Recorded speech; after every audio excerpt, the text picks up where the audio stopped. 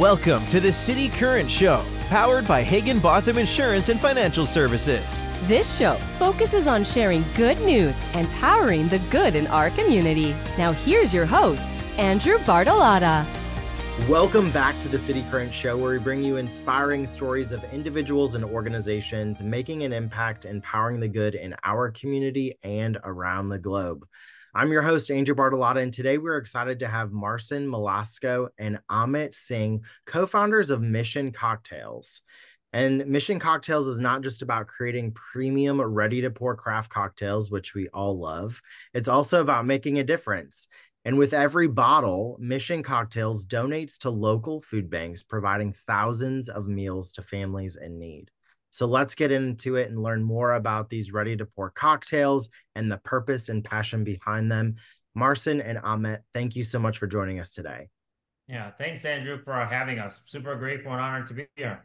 Thanks a lot, Andrew. We're so excited. What inspired you both to co-found Mission Cocktails? We always say it was a product and marketplace of necessity for us. And probably a lot of your listeners will relate. But, when COVID hit, we like to say we don't like to say, actually, we don't like to admit it, but I guess our business is built on it. But, like everyone else, we turned into somewhat closet at-home alcoholics during COVID, and we probably drank a lot more than we should have. And we really started experimenting with craft cocktails, by making them. Truthfully, we're all used to the restaurant scene, and that was a miserable, messy, costly experiment that our wives hated in the kitchen. So we went out and bought a bunch, and then bought a lot more, and tried a lot of different craft cocktails, and realized the one thing that was kind of missing for us is none of them really truly tasted like they did coming out of a barman's shaker, right? So they didn't have that fresh, real ingredient, kind of authentic spirit kind of taste that you'd get right out of a shaker. So, after months of trial, me and Marcin like to say that we had 50% bravado getting into the business, 50% naivety, and 50% a little bit of drunkenness. So we're at 150% when we made the decision to get into this business. And in all honesty, the next morning we kind of did shake it off and looked at each other and said, you know what? We should do this, right? If there's two guys like us who find a hole in the market, then there's got to be a lot more of people like us. And that's what set us upon really a 2.5-year journey of how to commercialize that barman shaker recipe into these 5,000-gallon vats. And we wish it took us 3 months, but the process is proprietary to us and took a long time. But we're happy with where we ended up. Yeah, and I think the biggest thing is when we looked at each other is, before the business, we were best friends or families vacation together. We met at a charity event, and then a week later, we realized we lived a block away from each other. So all of our evening walks turned into a cocktail walks. Our dog walks had cocktails. My wife was pregnant. She wasn't big of a drinker, but even my first son came, we were doing cocktail walks with us making the drinks. And again, it was just a bad experience, and we were never really satisfied with the drinks that we made. But then we said, why are we going to get into the alcohol business that me and Amit both have zero experience in? And looking at it, it's run by, big conglomerates that own their industry. It's like, why are we going to get into this difficult money-losing business? And I just had a newborn, and we always like to say we moderately were successful in our previous lives, and we said, why are we doing this? And we said, why don't we create a perpetual giving machine? Is to really what's going to drive us? And then we first said 1%, and no, everyone just gives that 1% to just give. We said 2%, no, and then it was that moment me and Amit both looked at each other, we're like, 5%. And at first it was just whoa, okay, 5% committing of revenues, self-funding, bootstrapping the business. We looked at each other, we're like, could we make the business work at a certain point of its life cycle where we could run a sustainable and profitable business and make a huge impact? So we said, yeah, and we figured out we could make it work. And since our launch in April 2023, we have provided 33,586 meals to families in need through our 5% cash donation. And by the end of the year, we're on pace to provide them over 100,000 meals. So that to us, as a tiny little company that just started a year ago without any experience, we feel really proud because we're making a real impact. And our ultimate goal is really getting to that million mark of providing meals. And then, of course, beyond that. But we don't even measure our business, truthfully, Andrew, by sales or bottles. We look at how many meals are we providing for that year or that quarter, which has been really amazing because it's really driven us past all the challenges and roadblocks.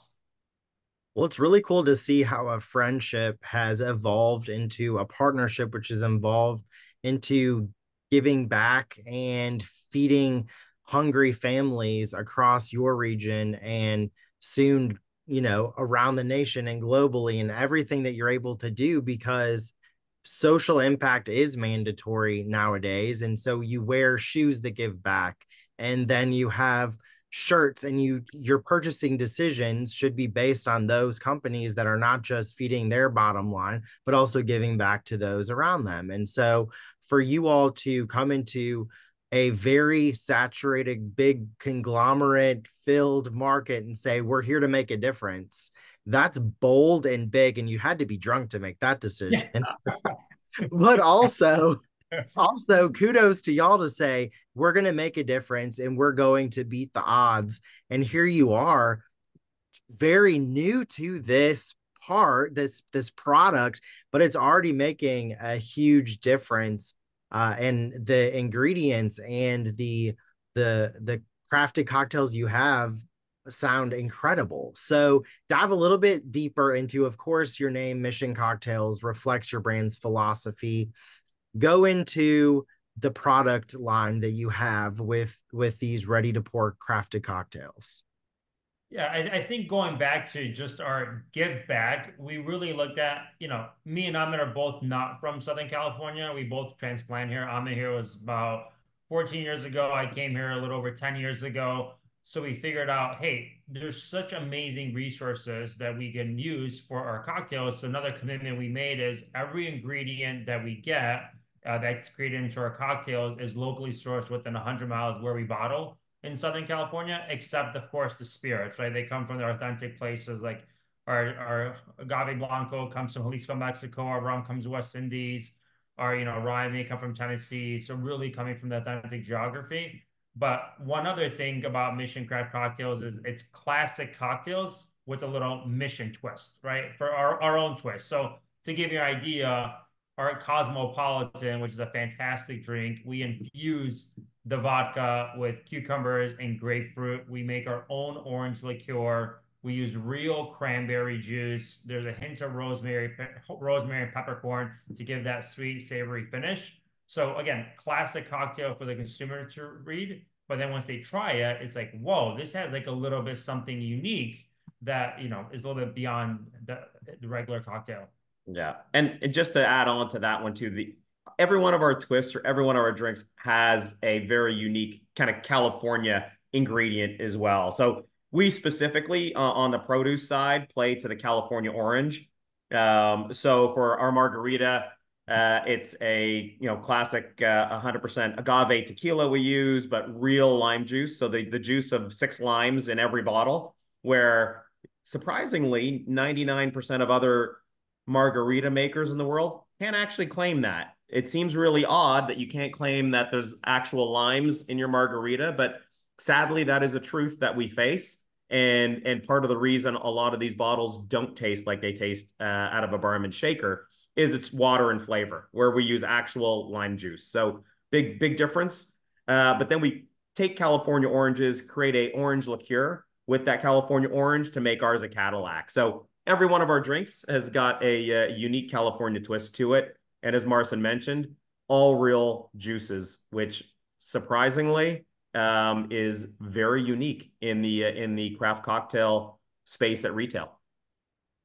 I love it because you have these high quality ingredients, you have localized sustainability and this 100-mile radius.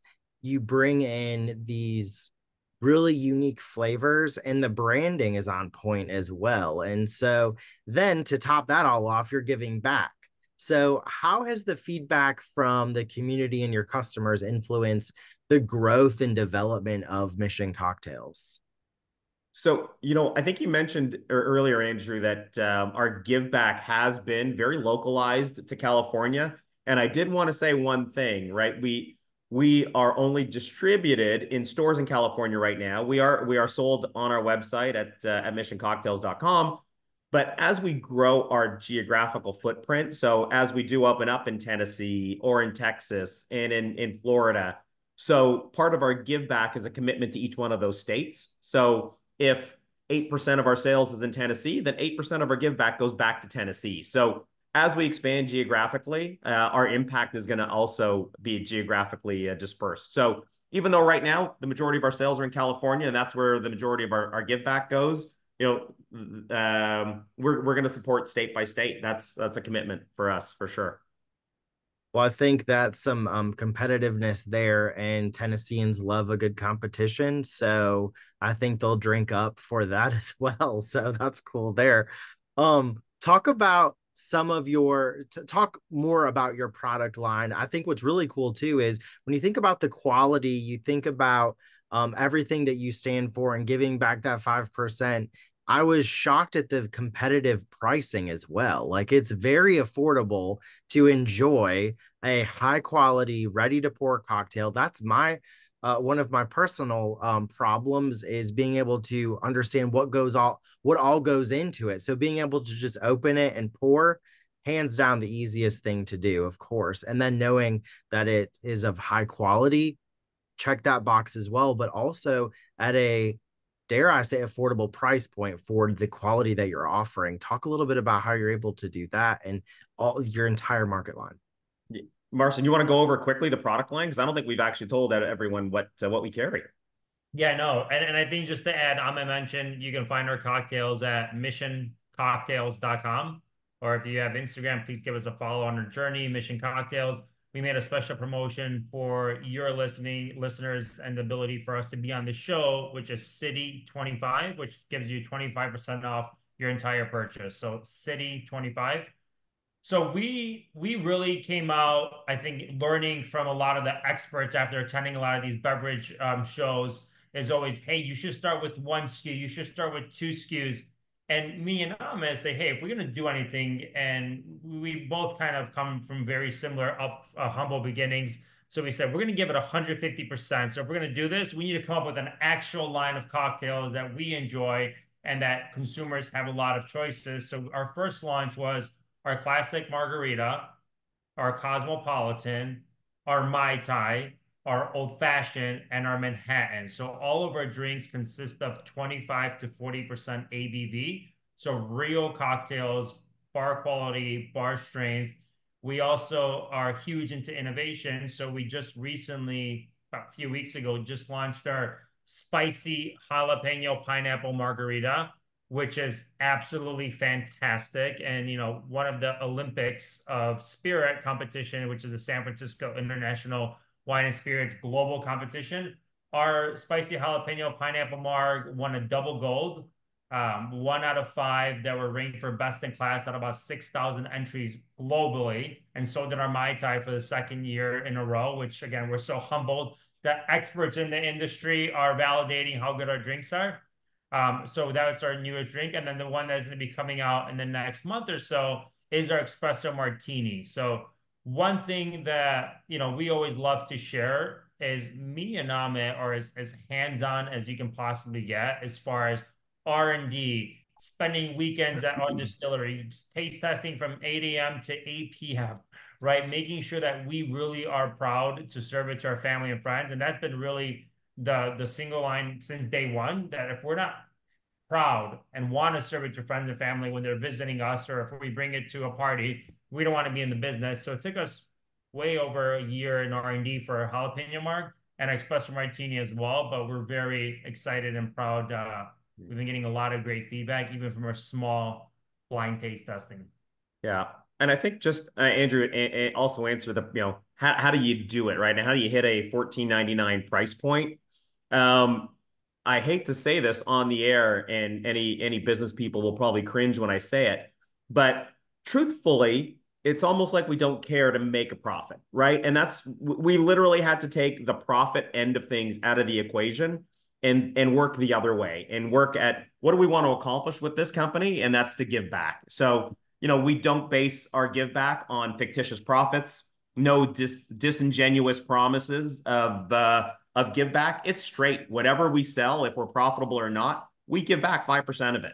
So that's for one. And once you start thinking from that mentality, and then thinking, as Marcin mentioned, we didn't want to serve anything that, to our friends that we weren't proud of. So it takes all those other profitability questions almost out, right? About maximizing profits and hey, how much water can we add to this? And how much flavor can we add to this?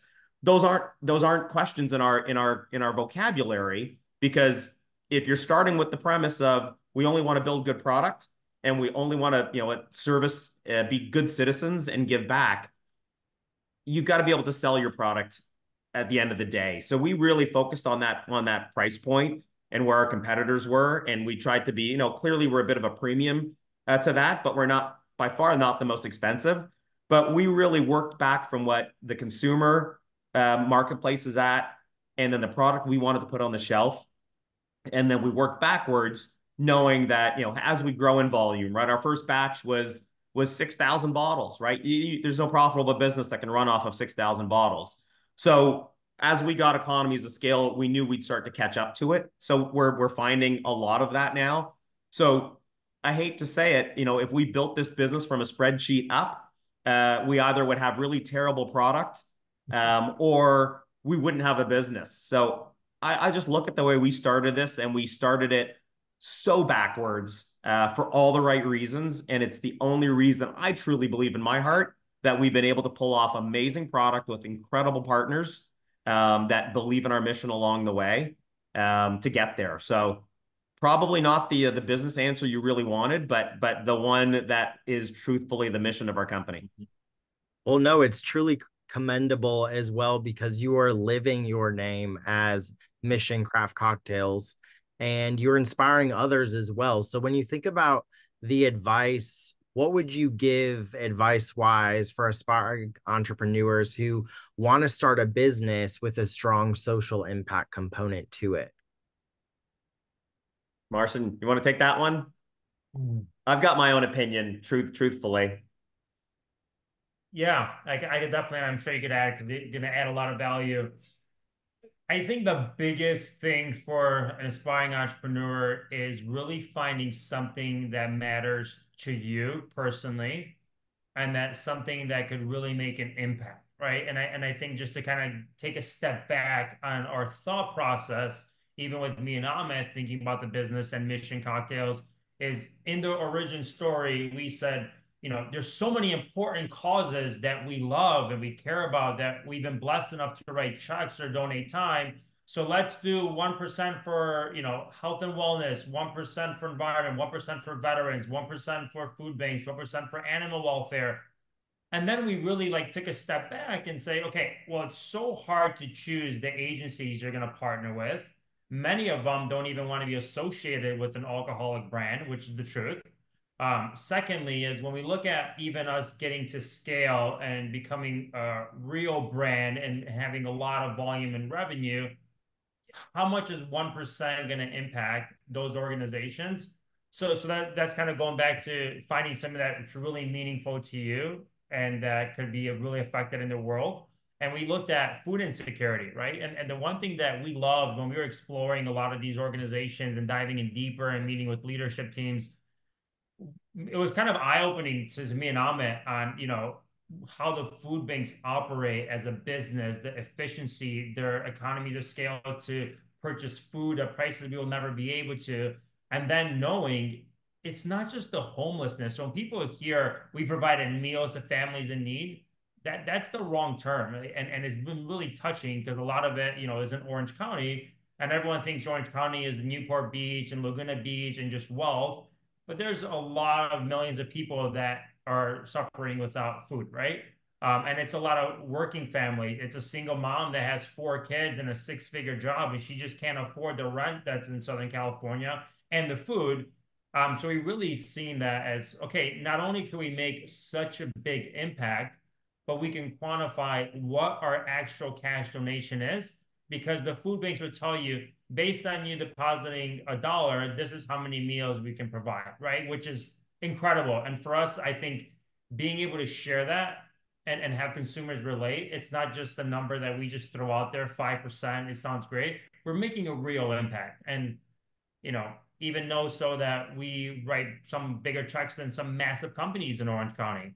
So we're really proud of it. And I think that's advice that I would give, because if it wasn't for the purpose of our give back, me and Amit will probably close the business 5 times already due to the challenges, roadblocks that we face. But knowing what we're doing, what we're gonna do, and our mission, it's like, okay, what's next? What problem or fire could happen? Because now we're excited to solve it.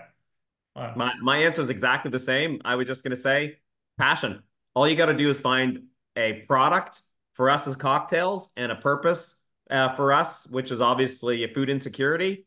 And then that's it. Then if you've got that, then you're going to have the grit, grind, and hustle you need every day to get up. And when doors get slammed in your face, it doesn't even matter anymore. If it was your regular job, or if it was just something you weren't passionate about, all those roadblocks become insurmountable. If you've got purpose and passion, all those roadblocks are just that. They're just roadblocks that you learn to get around.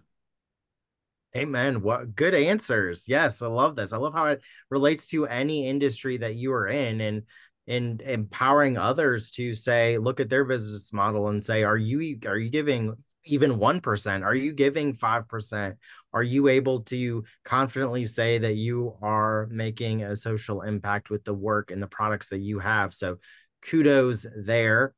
Marcin, Amit, where can people go to pour it forward and learn more, purchase your craft cocktails, and have some fun? Yeah, missioncocktails.com. So again, missioncocktails.com, or you can find us on Instagram, Mission Cocktails, and there's a link that'll take you right to our shop. So you can buy individual bottles, or if you have a birthday coming up or a party you want to go to, we sell beautiful 3-pack and 5-pack gift boxes that are, again, kind of what we create is high quality premium products. So beautiful magnetic box, great opening experience, and it gets shipped right to your door. And for all your listeners, we've got City 25. Plug that in the promo code, and it's 25% off that order. Awesome. Well, lastly, what puts a smile on both of your faces when you look at not only being able to craft this idea into an incredible business that gives back, but also being able to work as friends and know that you're making a difference? So you'll hear from both of us. For sure, being best friends before, and then seeing the passion and what we've been able to do in such a short time, our families and specifically our wives, seeing it, believing it, and be parting of the journey. And I know for me, I have a 3-year-old and a 1-year-old. Once they grow up, the smile was like that we've created something that your dad and mom, love to do, and contribute to the world, and having fun doing it and building a real business out of it that, it could be passed on or even just inspirational. Yeah, I don't know. I think me and Marcin, probably why we're best friends and business partners, is because we share the same philosophies on life. So my great joys are when I log onto our website and I see our meal counter growing, puts a smile on my face, knowing that I'm doing it with my best friend. And we've gone through, crucibles of fire every day. So our friendship's gotten stronger. It hasn't broken down. It's gone the exact opposite way. And the legacy, that I will leave my daughter and our family and Marcin's kids is an absolute point of pride for me. So And I think just one thing again, the smile is Amit's daughter is much older than my 1-year-old daughter. She's 21, but we did an amazing cause with the Steve Irwin Gala, right? And having our cocktails part of the cocktail party, and just his daughter just being so proud and sharing the story to just random individuals, like, they're getting the cocktails poured, her coming up, how do you like the cocktails? This is the story, even when me and Amit are somewhere else. And to me, I'm like, wow. And then there's our wives, same thing, which are a little bit more on the introverts that are just so excited about what we're doing. And without that, it wouldn't be possible what we've already accomplished. Yep. Well, you two are truly doing incredible work, and I love that you found a passion that you love and made purpose out of it. And hey, it's great to drink as well. So thank you for sharing your inspiring journey behind Mission Cocktails, especially discussing the importance of using, you know, the locally sourced Californian ingredients and maintaining high standards, but also your commitment to philanthropy. Thank you so much for coming on the show. Thanks so much for having us, Andrew.